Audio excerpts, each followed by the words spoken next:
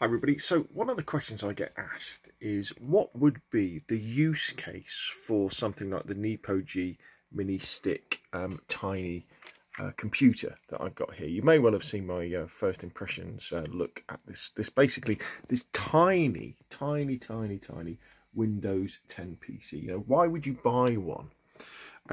Well, for me, the use case is streaming games and using game streaming services, because I've got an old laptop which is fine for doing basic web stuff, basic video processing, but what it's got a very basic screen on it, and it cannot run my big gaming monitor. So this is a 27-inch 1440p 120 frames a second gaming monitor that I use my Xbox Series S.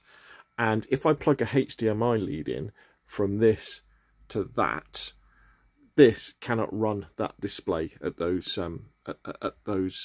resolutions.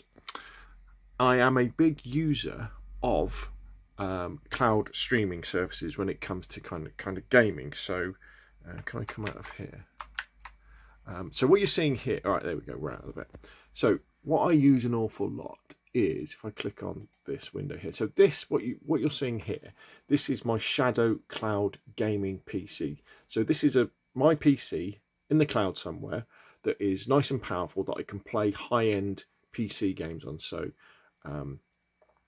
the latest games I can play this. Now I tend to be concentrating mainly on PUBG, DayZ, Armour, so you could say then they're not the latest ones, but it's powerful enough to do that when, you know, my laptop just cannot get anywhere near close.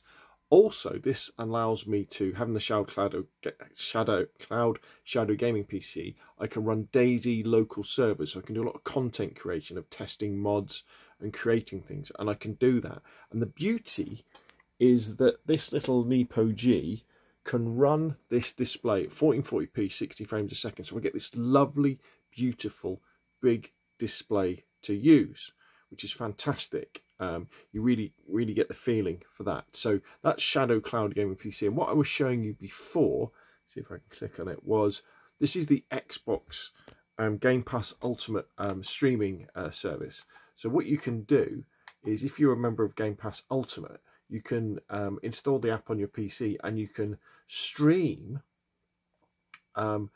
Xbox console games to your PC, and it works very well. This is this is Halo Infinite, the beginning of the campaign when you kind of get outside it, and it looks really nice. Now it doesn't look as fantastic as when I'm playing this directly from my Xbox Series S, because obviously there's some compression going on, it's streaming it, but it feels very responsive, and it gives me this beautiful screen to play on. You know, I can plug in my Xbox controller into the NiPoGi via USB. I mean, I have got a mouse and keyboard plugged in as well, and I can have that really nice big screen experience that I don't get if I do the same thing on my laptop, because, you know, the screen's too small.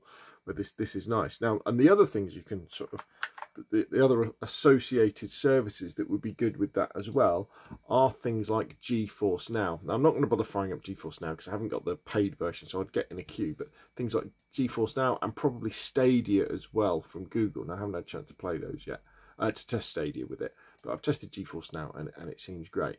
So that is the use case for me for something like one of these mini PCs. I mean, you can obviously use it to stream Netflix and, you know, surf the web and do all those things. But for me, really, the use case for something like a mini PC is so that I can run and play the game streaming services like GeForce Now, like Xbox Game Pass Ultimate Cloud Streaming, like Shadow Cloud streaming, onto a large, beautiful 27-inch 1440p 60 frames a second. Well, it can go up to 120 frames a second, but I don't think my internet connection will be able to support that, onto there. And that's what this little beauty does very well. Now, you can't play games on this thing. You know, if you install DayZ to it or PUBG to it, it isn't going to be able to do it, because the onboard graphics just aren't powerful enough to do that sort of thing. But it's more than powerful enough to be able to do that sort of thing. So if you're kind of in a similar situation where maybe you've got a console and you've got something like a nice gaming monitor, and you want to be able to play PC games via streaming services like GeForce Now or Shadow Cloud or something like that, then that could well be a use case scenario for one of these babies. Anyway, there we go. Hopefully that's useful. If it has been, hit like, and of course I'll see you again soon.